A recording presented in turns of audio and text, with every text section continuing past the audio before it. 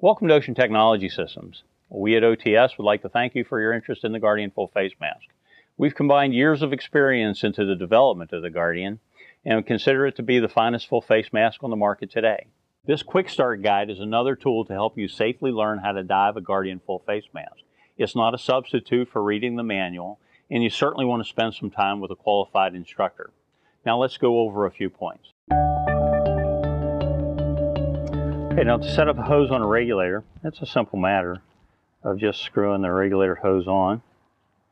Screw it on finger tight first. Now, each mask comes with a backup wrench, and this backup wrench goes onto the regulator here at the base, and then you want to take your other wrench for the hose itself, and you want to tighten this up. Now, to get official with it, it's about 55 inch-pounds, but just good and snug. Don't over-tighten it, just good and snug. The last thing you want to do, I should say, the thing you don't want to do is you don't want to take a wrench and just screw it on and tighten it on with a wrench and not have that back up on. Otherwise, you'll damage the regulator. It'll spin on the inside here, and the regulator goes out of adjustment, and it can cause some damage to it. Okay, now we've got the hose set up on the second stage. Let's go ahead and install it. I've already removed my port plug, low pressure port plug from my first stage. I'm going to screw this on. Now keep in mind that this is a right shoulder hose. Other full face masks, one in particular, has a left shoulder hose. We're going to set this up on the right side, and we snug this down. So you want to be able to position this to where it will be for the diver's right shoulder, and you have a good play in the hose and no interference with your other hoses. For the pre-dive inspection of the mask and setup, you want to always start at one point. And I generally start with the straps. I want to make sure that all the straps are fully extended. With that, you also want to make sure that any communications you have, be it a buddy phone or as I have here, your microphone assemblies, make sure that they're pulled all the way to the rear. Whenever you go to adjust the straps, if they're not to the rear, what will happen is you'll pull the earphone holders up into the buckles and then they'll bind. So I go around each one of the straps and make sure that they're fully extended. These are. And then I want to check the buckle attachments, where the straps attach to the mask itself. There's the lugs here. You want to make sure that they're in good shape and that the buckles are properly assembled, and all of them are in good shape, as this one is. And again, the mask straps are fully extended. Then I want to inspect over the mask. I want to check the frame, check the visor itself, the push-to-talk assembly of your ear microphone or your buddy phone, to make sure that it's nice and snug and in proper position. Also the PTT, make sure that it's in good shape and not torn or damaged. Look over the visor for any scratches, cracks, or other damage. Any scratches on the outside, they're not that big of a deal. The water will fill those scratches. You'll be hard-pressed to notice even a severe scratch. Do protect the inside of the mask from any scratches, those you may see while you're diving. Then we'll go to the inside of the mask. You want to inspect the check valves on the oral nasal pocket. Make sure that the seats are properly seated in the oral nasal pocket itself. Then you also want to make sure that the check valves in the seats are properly seated and that they're laid nice and flat. Also, there's a check valve in the ambient breathing valve. Make sure that it's in good shape. On the inside as well, we have a microphone. Make sure that it's properly positioned off the corner of the mouth. It needs to be right here. When you purse your lips, you should feel that. At a quarter of an inch, you lose about half the volume. So as you see here, the microphone is in proper position. You want to make sure that it's properly seated and it's adjusted to what your adjustments are. Again, we're going to get into those in detail here shortly. So give it a good look over. On the inside of the mask, you'll notice where the regulator goes, that in the inside that there's a set of springs. Push on the button on the inside. There's a red button on the inside that releases. That's the quick release for the regulator. Make sure that it's in good shape and that it properly functions. You want to take your regulator, snap it into place. It should seat with a firm click. And then you want to pull on that and wiggle it to make sure that it doesn't come out and that it's properly seated. You can also, as part of the inspection, make sure that it comes out okay. So again, we'll insert that, and the mask should be ready to dive at this point. To equalize with the Guardian, we have a rubber V-block that's on the inside, and it's mounted, and I've got one here, mounted on a wire form that's set in here with a pair of screws.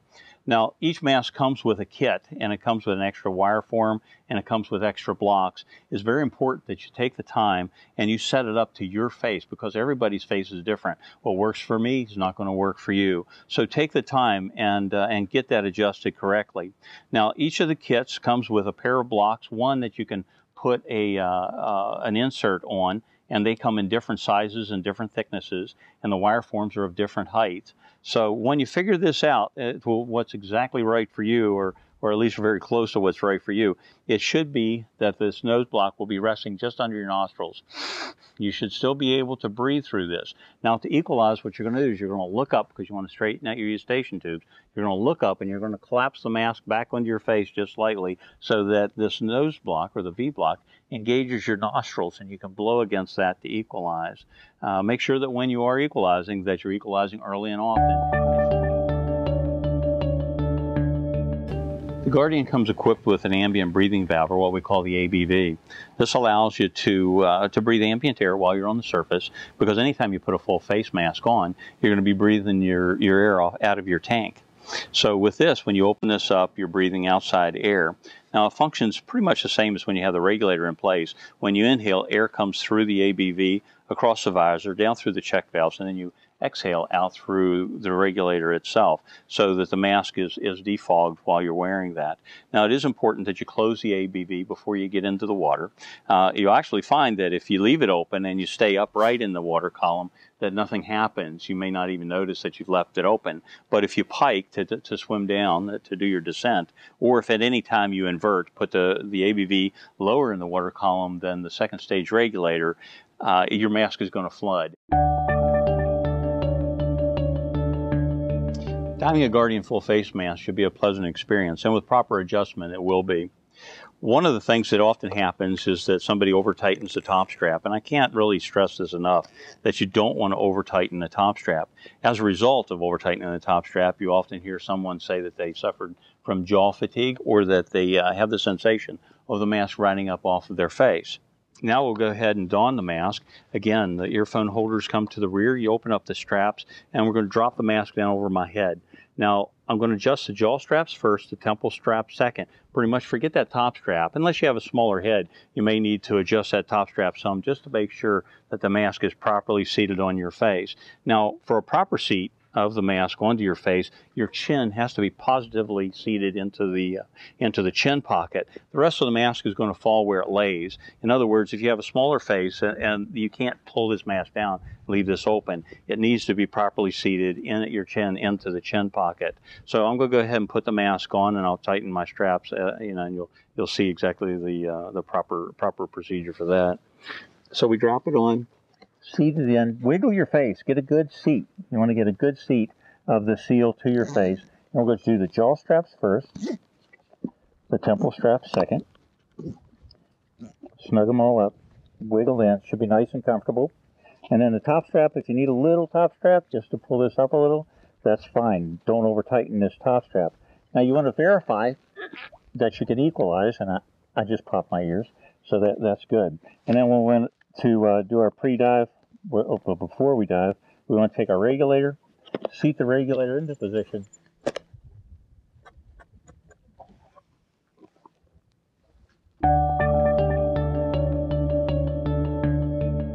As with all your dive gear, you want to give it a good freshwater rinse, especially after diving in salt water.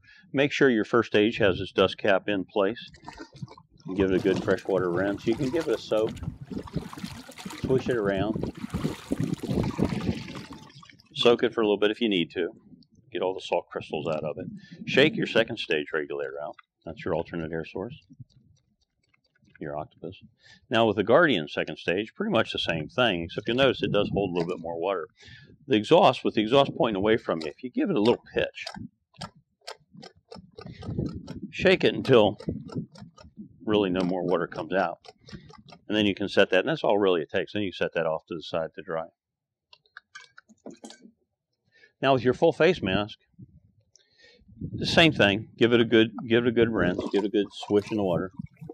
You can soak this for a couple of minutes, a few minutes, maybe up to 5, a little more if you need to. but no longer than that. The microphone has a hydrophobic membrane on the inside. That membrane can become saturated, and it doesn't transfer air anymore. So you want to make sure that you don't saturate that. That become waterlogged. Make sure your ABV is open. Get a good rinse through your ABV as well, but you don't want any water trapped in there because it could be trapped in there for a good while. Give it a good shake, turn it upside down. You want to drain the water out of the feathers of the seal. It goes for the same in the oral nasal pocket. Shake it out, turn it upside down. You'll notice water moves back and forth with this. Once you get it, pretty well free of any excess water, then you can take your towel and you can just dry the mask off on the outside. This helps prevent mineral stains or water spots. On the inside, I'm going to wipe it out as well.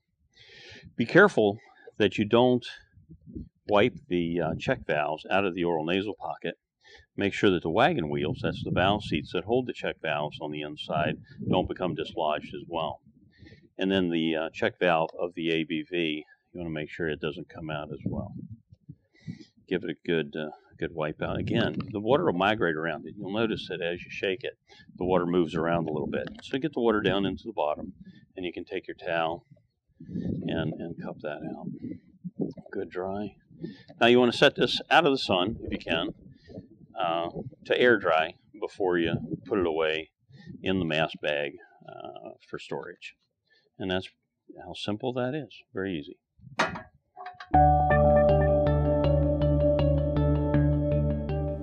Now that we've gone through the details of diving the Guardian full face mask, let's just review some of the basic points.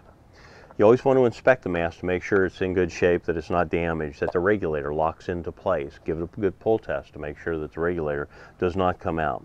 If you got your ABV open, you're going to be using it when you get ready to get into the water, so you have it open. Make sure you close it before you get in. Make sure that your mask straps are fully extended. You never pre-adjust your mask straps.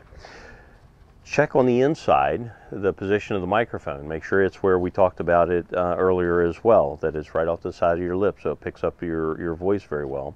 Your push pad on the inside should be in the position that it properly engages your nostrils so that you can equalize. Now when you go to drop the mask over your face, you want to make sure that you pull the mask straps out, make sure that they're fully extended. Open up the mask straps, drop it down over your head. You're going to tighten the jaw straps first, the temple strap second, and little, if at all, are you going to tighten that top strap. Remember, the top strap is not your friend. Don't over tighten the top strap.